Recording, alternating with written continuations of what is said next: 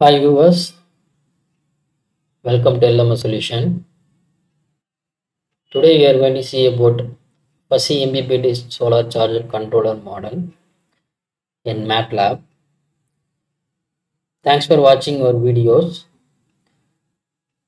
Kindly subscribe our channel and also click bell icon for notification about upcoming videos. So I am going to explain the model. So this is the model we are having for fuzzy MPPT solar charger controller. So this model consists of a PV panel. So this PV panel rating, here we are using two parallel string and four series string, and here you can see that. So this is a single panel model rating. So the maximum power is for single panel is 250 watts, and open circuit voltage is 36.6, and voltage at maximum power point is 30.9, and short circuit current is 8.75, and the current at maximum power point is 8.1. So this panel can produce maximum of 2000 watts at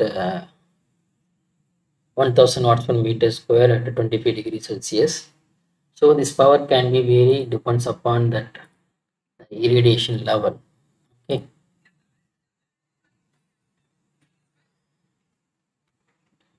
So this is a panel detail we are using, and then here we are using Zeta Converter. So this Zeta Converter can operate in both mode, right? I mean buck mode as well as boost mode. Here this Zeta Converter going to be operated in the buck mode because the voltage around this PV panel during that MPPT, that maximum power point condition is around, you can see here, right? It's around 123.2 170.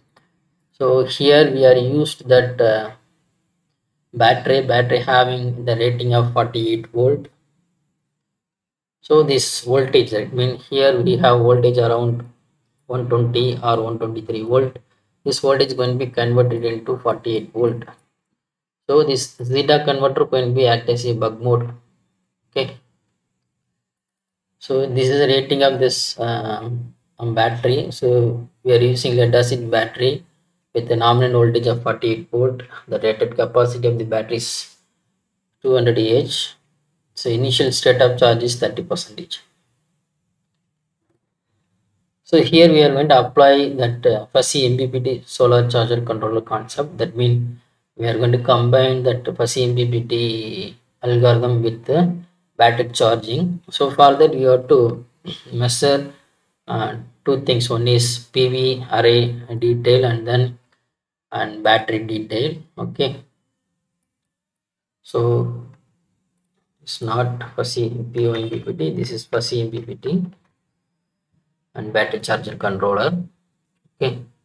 So I'm going inside, that means I'm going to click this one. So here we are measuring that PV voltage and current, and then here we calculate the PV power. So that will be given here to measure the PV power, and same way we are providing that PV voltage and current to the fuzzy MPPT. Okay. So here inside we have calculated, that means we are delaying that voltage, right? So here we are delaying that voltage, and here we are delaying that power, right? And then you have to calculate that v of n minus v of n minus 1, p of n minus p of n minus 1. So and then we are dividing that del p divided by del v. Okay. So this is nothing but slope of the PV characteristics of solar PV array. So we are calculating the del PV del V by using this VPU and IPU of the solar PV array. and then is given to input for fuzzy controller. The fuzzy will be generate the duty cycle. So here we are using simple rules in order to generate the duty cycle based upon this the slope value del p divided by del v. Okay, so let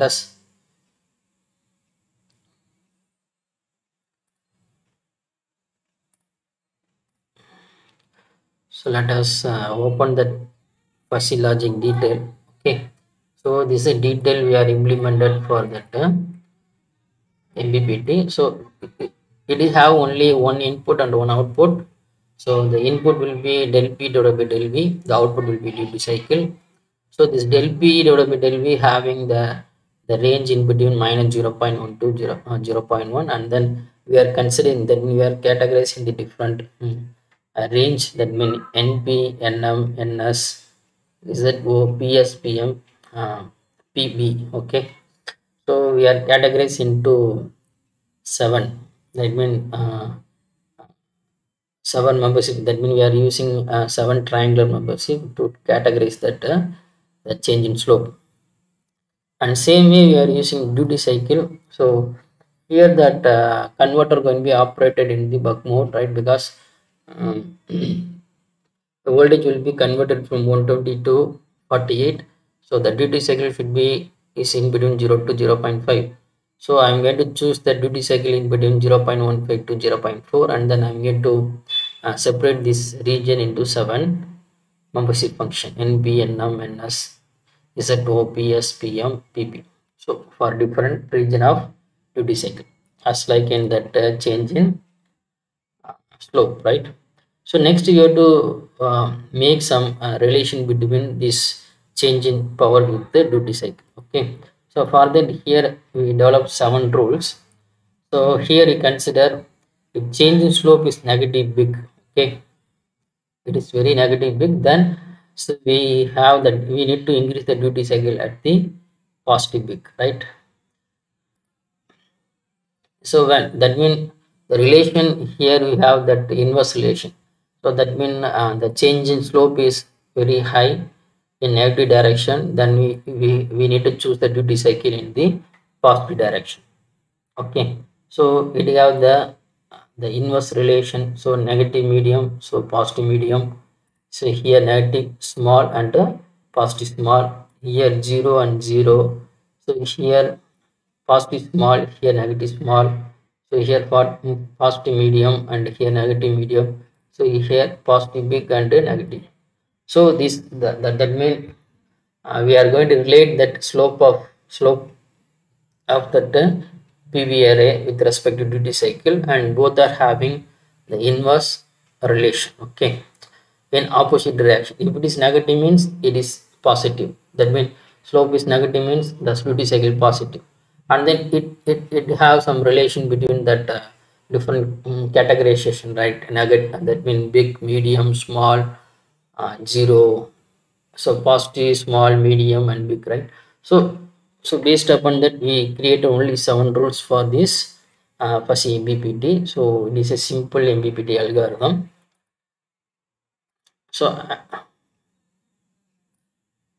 So this detail is loaded into MATLAB file and then given into here, right? After that it will be provide duty cycle. Okay, this fuzzy MPPT will provide duty cycle based upon this BPV, IPV from the solar PV array. So next we can see that battery charger, right? So in battery charger controller, here we are using constant voltage control concept. That means here we have to combine both things. One is first you need to check the SOC of the battery. So here we need to measure SOC, that means state of charge of the battery. And then here we are measuring that the battery voltage. So you have to compare with some constant. So this constant nothing but floating voltage of the battery. So here you can see here the floating voltage, floating or fully charged voltage, right, is around 52.26, right? So you have to compare with that. So here we are considered that That means fully charged voltage is here is 52.26, right? So here we are consider that floating voltage value is 55.4. So when that battery current, that voltage is just to 55.4, so it going to be disconnected from this, and that means charger will be disconnected from the system. So just you have to compare the battery voltage with that constant. So if it is less than or equal to that floating voltage we are consider, right? So then it will allow this duty cycle, right? So that means this condition true, it will be 1 here. So then it will allow the duty cycle here, right? So next you have to check that SOC of the battery. If the SOC of the battery is less than 100, then it will be 1, and then this will allow this duty cycle, okay, to the PWM generator. So this will be generate the pulse for that Zeta converter, okay. If this condition is not true, if it is 0, so the pulse PWM will be, that means it's not allow the PWM. So this condition also 0 is not allow the uh, duty cycle. That means duty cycle is not allowed in this block, right? In order to generate the pulse. So if both condition will be true, then we are charging the battery. If any one condition is not true, then we are not charging the battery, because the condition, that means if this condition is not true, that means the SOC of the battery is 100%, so no need to charge the battery. If this condition is not true, so that the battery voltage is less than floating voltage. I suppose if battery is having more than that voltage, 55.6 volt, then mean, and this condition is not true, then we need to stop that charging of battery. So we are applying this one, okay. So this is a battery charging control. So this is a same MPPT control, right? And then here we created that step change in that irradiation. So from 0 to 4.1 second, the irradiation here fixed at 100 watts per meter square. After 4.1 second, we change that irradiation to 500. So we have to check the response of the system. So here already I simulate this model. This is a model I simulated. So here you can see that, so this is a response of the system.